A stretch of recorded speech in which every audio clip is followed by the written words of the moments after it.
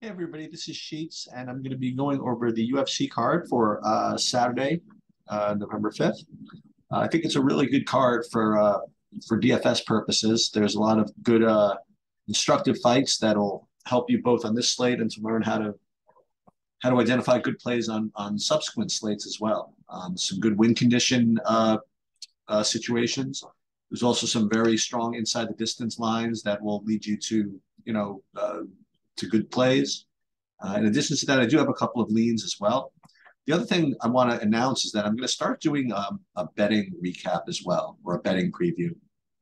Um, I've been pretty successful at, at at examining the betting markets for UFC since I started looking at it, and by popular demand, I'm going to start releasing kind of my approach, which is going to be very contrarian and very I don't want to say controversial, but it's not the way a lot of people are going to look at some of these fights. And it's very reflective of the way I look at sports betting in general. And I hope you guys like it. Again, just full disclaimers that I've literally um, no trackable track record with this. So if you follow what I say and lose, that's whatever. I'm going to be experimenting with this because people have asked me for my takes on these things, and I rather enjoy doing it. So that's that. That'll be in a separate video then.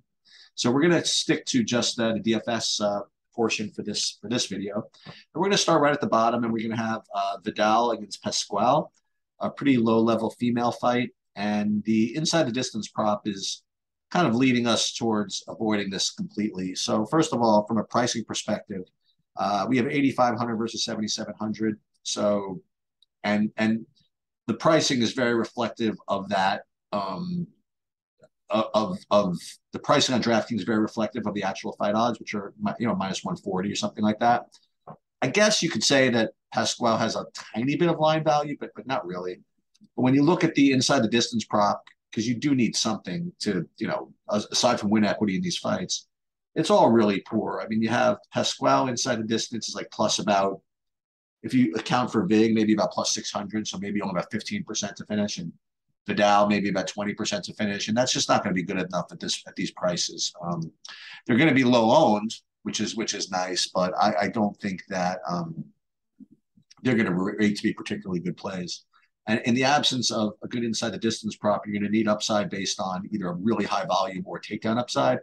And from what my research has led me to discover, there's really none of that in this for either side. So this fight is going to be probably somewhat of a fade. I will say that in 150 max, I think that you should probably get a sprinkle just because of the even though the inside the distance prop is not great, it's not like the worst you've ever seen. And since both these fighters are probably going to be 10% owned, it's probably worth a sprinkle in GPPs. But in cash, 3 max, single entry 20 max, you probably want to avoid this fight. This is the first fight I have kind of an interest in taking an underdog shot at his price here. You have Jake Hadley against Carlos Candelario, and I rather fancy both fighters on DraftKings, not because of the finishing upside, because we'll take a look at that. First of all, from a pricing perspective, you have Hadley is a minus 255, and his price is,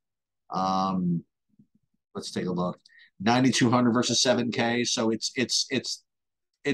the pricing is pretty efficient. The inside the distance prop in Hadley is very poor for that price. He's inside the distance plus 225 or minus 330 or something like that. So that is really poor. But he does have a decent amount of takedown upside. He does have very good wrestling, and he does have takedown upside. So because of that, so it does make up for that somewhat. But remember, at 9,200, you need a big score to cover that.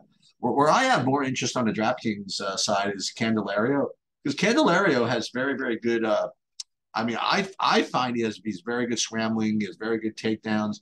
I mean, his fight against Tyra in his last fight, he ended up like losing, yeah, I guess pretty handily in the end. But Tyra's an elite level grappler, and Candelario was very live in that fight. I mean, he was, he got a couple of reversals, he had a couple of takedowns on his own. He was on top a few times, and then his fight before that in the Contender Series, I mean, kind of got robbed. I mean, he was all over his opponent, had some takedowns, had some ground and pound or whatever, and then he got a split decision loss. Uh, Dana White was so taken by the decision that he signed him anyway. So I think this is a very strong play at 7K. I think that you have two flyweights who are going to be really active and a whole lot of scrambling and a whole lot of takedowns and a whole lot of stuff going on. Whenever you have a whole lot of stuff going on, you have the possibility for some volatility. And so I actually do like both sides of this fight. I would say more on the Candelario side, just because of the price. So I think kind of right off the bat, I think you're going to want to get some interest here. So we have Jonathan Munoz Jr. versus Sean Lian. Pricing looks somewhat, well, I shouldn't say somewhat efficient because I'm looking at the money line. I see Munoz minus 245. And but I was expecting him to be more like 9,100 or 9K, but he's only 8,700. I think this is some decent line value in Munoz, which I didn't really anticipate when I was reviewing this. So we're going to give Munoz a little bit of a bump, but let's take a look at his inside the distance prop and see if it's at least passable. Let's see. Uh, Munoz Jr. inside the distance is plus, I mean, about 220 accounting for VIG, which is fair enough. You know, it's about so what does that mean? About 30% of the time he finishes. I mean at that price, I don't know. And as far as the takedown upside goes, I think it's okay. So I think given everything I said, the 8,700, the small line value, the small finishing ability, the sort of takedown upside, I think he's reasonable.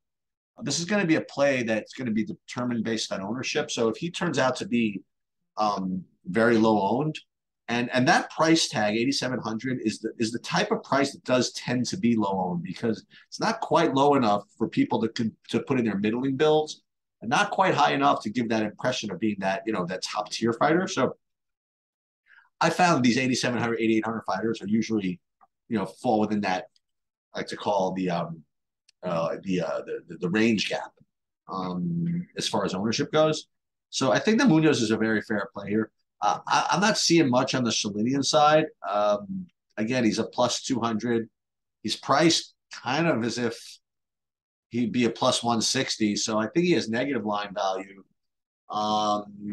And he might have a little bit of wrestling upside, but overall, I think he's probably kind of a poor play. So for me, it would be some Munoz or nothing here.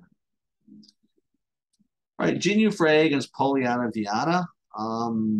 It's priced pretty efficiently. You have Viana like a minus 140, and on DraftKings, she is about 8,300. Maybe she's a little cheap, but not really. The other thing that's interesting is that she is a submission artist. So let's just take a look at the inside the distance prop.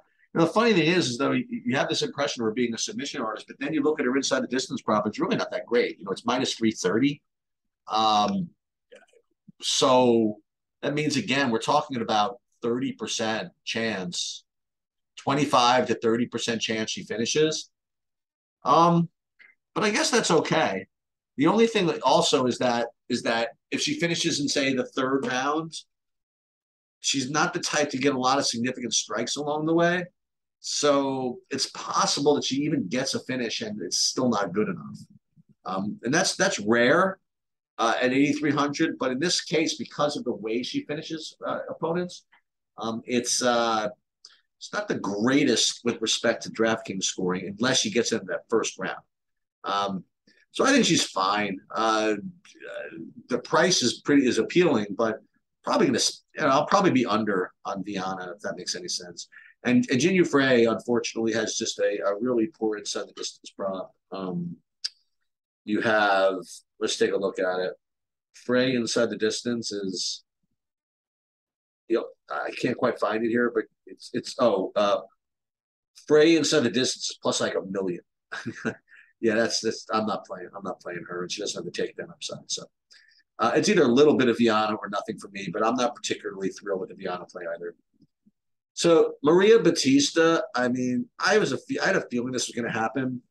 He's 9,100, and he's being at 9,100, you're really looking at like a minus 240-ish type guy, and he's a minus 300. I mean, he should be more expensive here if we were just based on the win odds. I mean, the narrative and the talk behind this Benito Lopez is that he had a future, but then he basically quit MMA to sell real estate, and 3 years later he's back in the cage with very little information about whether he's actually been training for this or not. I mean, I've heard rumors that he might be there's some contractual issue from his UFC that they've been getting him to they've been trying to get him to finish his contract, and he's been basically putting it off. And now he's like, fine, you want me to get in the ring? I'll get in the ring, the octagon. So I can't prove that, but it makes sense to me. And for that, he's fighting a guy who's basically like active, fighting for his job and all that stuff in Batista. And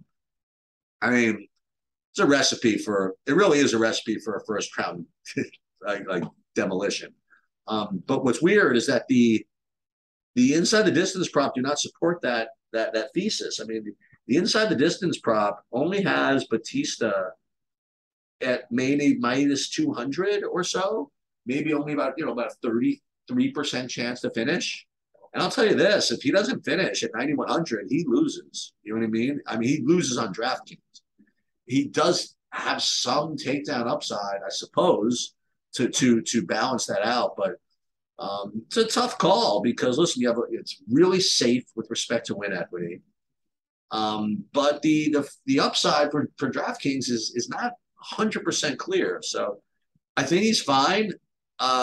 If he comes in really high owned, which I think he might, be careful about going too crazy with it. But I think that for cash, if you play cash, I think he's extremely safe.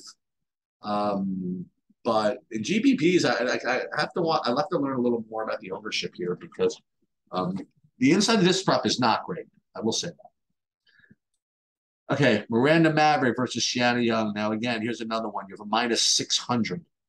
And unfortunately, minus 600 favorites, if it was just based on win equity, should probably be priced around 9,800, but they don't really do that in MMA pricing. They only do that in tennis. So you're dealing with when you ever have these minus 1,000s or whatever, minus 700s, they're always a good price with respect to win equity. But what's cool about DraftKings is it's not just about win equity. You've got to be able to pay off your price tag, not with just a win. So you have to examine her inside the distance prop somewhat. And her inside the distance prop is actually pretty reasonable. I mean, she's actually about a pick 'em to finish inside the distance.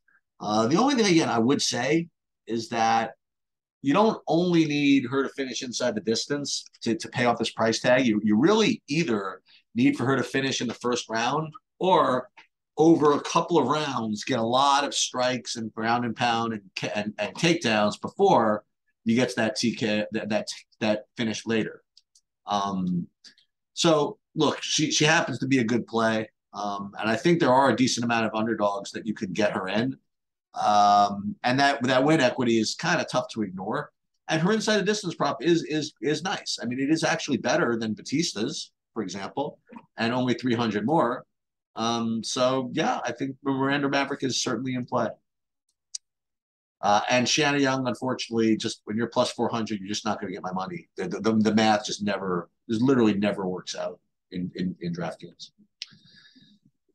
Okay, Derek Minner versus Shalian Nuerdanbeke. You have minus 200, so it should be about 9K 7,200 or so, and that's what it is. You have Nuerdanbeke 8,900 versus 7,300.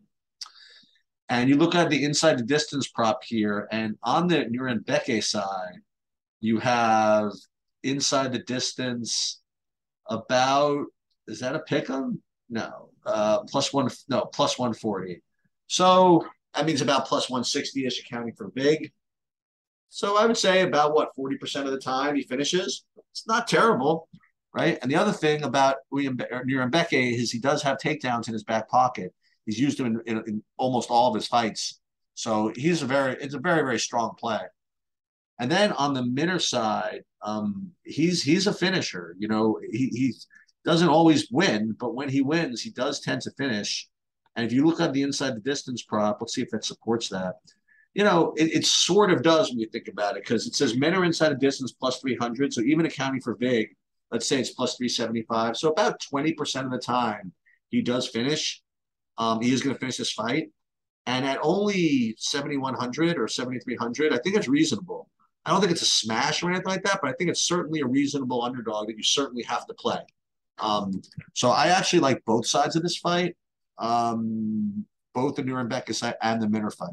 So to kind of like keep track, I mean, we already have two, I think, very reasonable underdogs here between Candelario and Minner. And if you have two guys at 7K like that about this price, you're really just kind of you're really rolling with what you can do. Okay, moving on to Grant Dawson versus Mark Madsen. Okay, first from a win odds perspective, minus 220, 230 ish should be about 9,100, 7,100, and that's what we're getting. Dawson 9K to 7,200.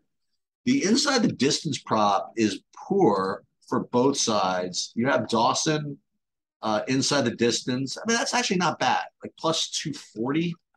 So when I say plus 240, see what I'm doing here. I'm splitting the difference between the big plus 200 and plus 280. So again, if plus 240, you're talking about 30% chance this fight finishes. His price, it's okay, not great, not bad, I guess. Dawson also has some degree of takedown upside. And now we get involved in the discussion of like the style. So you have two guys that can wrestle, but one of them is more of an MMA wrestler, and that being Dawson. And the other one, Madsen, is actually an Olympic wrestler, Greco-Roman style and things like that. So, people have argued about this before, who's going to get the edge in these types of matchups, the MMA style wrestler or the Olympic wrestler. And there really is no complete conclusion. I mean, if there was a big conclusion, one guy would be minus 900, right? So it's tricky. What I would say is that I do prefer the Dawson side for this reason. I don't see the path for Madsen to really pay off the price. Okay. And you might think, well, wait a minute, don't you really like wrestlers in these spots? Yeah, but the type of wrestler you need is not the guy that's going to just go for takedowns. It's also got to be that guy that can either get a whole lot of control time, or preferably a guy who's going to get a little ground and pound going too. Okay. So I think Madsen at 7,200 is a reasonable play, but I don't think it's like the smash type wrestler that I'm used to recommending. Remember, his win odds are not great. And even if he if he grinds out a split decision, I don't even know if he gets even one takedown round, if that's going to be enough. He ends up with 80, maybe 80. So Cody Durden last week, I mean, he ended up, I thought, it looked to be like a really incredible performance. He got a takedown every round, and he controlled the whole fight, and he only got like 85. It's not as if he got like 100. So, it's not just about being the wrestler. You've got to be able to generate other points as well. So I feel as though that the finishing upside that Dawson presents, because he's just more well-rounded, maybe makes him, I'd say, a better play than Madsen. I think they're both just kind of decent. I would not go out of my way to roster this fight. How about that? Okay, moving on, you have Tagir Ulanbekov versus Nate Maness. Now here, you have a couple of competing interests, and we'll get to that. Number one, competing narratives, I guess. Number one is, let's look at the price. He's a minus like 230-ish, so he should be about 9,100, I guess. But he actually is really cheap, Ulanbekov. He's 8,600. Which is extremely surprising that you would get this type of win equity, especially in a fight like this, because Ulanbekov carries with him some negative narrative, because he's considered kind of like that black sheep of the Khabib regime, like he's known as the guy from Dagestan who sucks, but that's kind of unfair. We talked about this with Nurmagomedov a few cards ago. where people are like, oh, well, he's not as good as the other Nurmagomedovs. Okay, so what? Doesn't mean he's not good. So I think the same thing is with Bekov here. I think he's actually getting, you know, getting a little bit too much shade cast on him by the community just because he's not as good as the other guys in Dagestan. I still think he's decent. And the fact is, he's getting an incredible amount of win equity. Not to mention the fact that he is a takedown guy. I mean, all of his fights, at least the ones we've seen, I mean, he's gone for and received and gotten a bunch of takedowns. So, and it's really everything that you want in an MMA DFS play. You get win equity, and takedown equity. I mean, what more do you want? Plus, you're getting a little bit of steam on Menes in the content market. I'm hearing some people taking dog shots on Menes, so hopefully that'll keep Ulanbekov's ownership low because everything else about it looks to be a great play. And look, from the Menes side, same story. I mean, he's getting negative win equity. He does not have takedown upside, and he doesn't have a good inside the distance prop. You have Menes winning by TKO is plus $1 million. You have Menes inside the distance plus like 525. And Ulanbekov, his inside the distance prop isn't that great either. But again, we don't care too much about that because we're hopefully going to get that takedown upside. Okay. Almeida Grishin was scratched. Chase Sherman versus Josh Parisian. I mean, unfortunately, from a DraftKings perspective, this is really easy. So first of all, you take a look at the pricing. You have Sherman minus 130 to plus 110. It should be about 8,200, 8K, and that's almost exactly what it is. And then you look at the inside the distance prop, and wow, you have this is exactly what you want. You have Sherman winning inside the distance is a very reasonable plus 175-ish, accounting for big given his price. You have Parisian inside the distance is a little worse, like plus 230. But what Parisian has is he has the takedowns in his arsenal. In his very last fight, he was getting beat up on the feet, and then he went to takedowns against Badeau in consecutive rounds and followed it up with some good ground and pound. And as you remember, when we were discussing the Sherman Vandera fight, his last one, we were saying that Vandera would do really well trying to take down Sherman. He didn't, but the point is that we had analyzed it in that Sherman would be very easy enough to take down. So I think Parisian, he showed a lot of fight IQ in that fight against Badeau because he was getting pieced up a little bit. You can go back and watch that fight. And then you can see he just decided that he was going to change his route and go to takedown. So that shows a decent amount of fight IQ. And I think that Parisian is going to continue to go off that momentum and go for these takedowns. So the point is that while Sherman's win equity and his score is pretty dependent on this combination of win equity and finishing upside, I think Parisian adds the takedown and control time and ground and pound upside that Sherman does not. So while I do think that both fighters are, certainly good GPP plays, I think that Parisian is clearly the better play. So, in single entry, it would definitely be Parisian for me. If I was playing 3 lineups, I guess 2 Parisian, 1 Sherman, something like that. But Parisian is definitely the better DraftKings. But again, make no mistake, Sherman is still a good play. That inside the distance prop is no joke. All right, so Neil Magny versus Daniel Rodriguez. So you have Magny at minus 120-ish, which would correspond to about 8,300, something like that. And I think that's what you're getting here. Yeah, well, you're actually getting 8,400 to 7,800. So D-Rod does have a decent amount of win equity in his price. That's one thing. But let's take a look at the inside the distance prop and see if that supports anything. You have, fight doesn't go in general is pretty poor, but let's take a look. You have D-Rod inside the distance as a plus 300.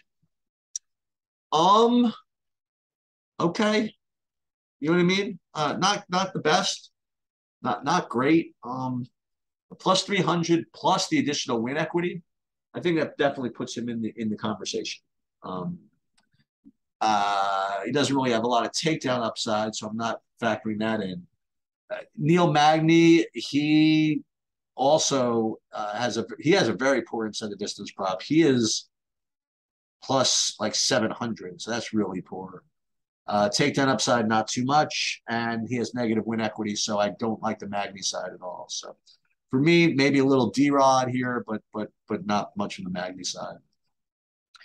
And then on the Rodriguez Lemos main event with 5 rounds to work with, this is definitely the type of fight that's going to benefit from the 5 rounds because, you know, the inside distance prop isn't that great. And Rodriguez to pay off, she's going to need to get there, you know, some other way. So you're going to need 5 rounds to be able to, you know, generate enough significant strikes to get there because her takedown up, she doesn't really have takedown upside.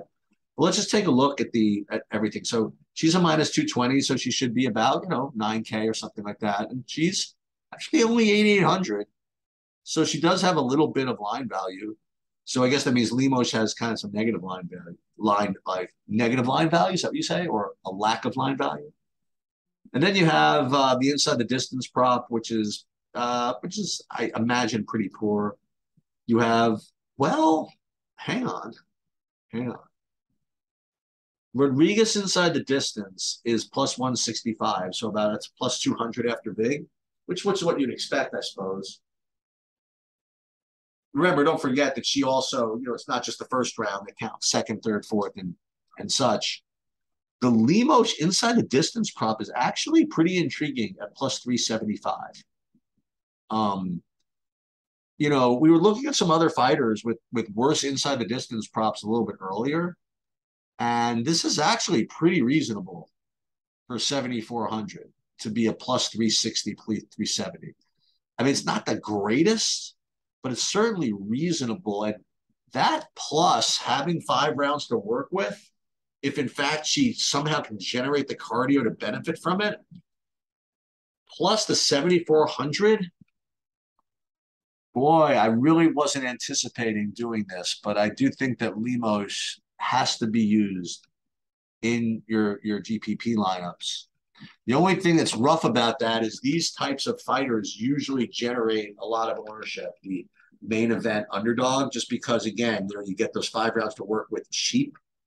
So it's kind of a shame actually that she's kind of like a fringy play because you're going to be lumped into other people who are playing her for other reasons. You know, I'd be playing her kind of because she's finishing upside, sort of, where most people are playing her just because she's cheap, you know, and has 5 rounds. So that's kind of a shame, actually, because I do think Lemos's inside the distance prop is not that bad for that price.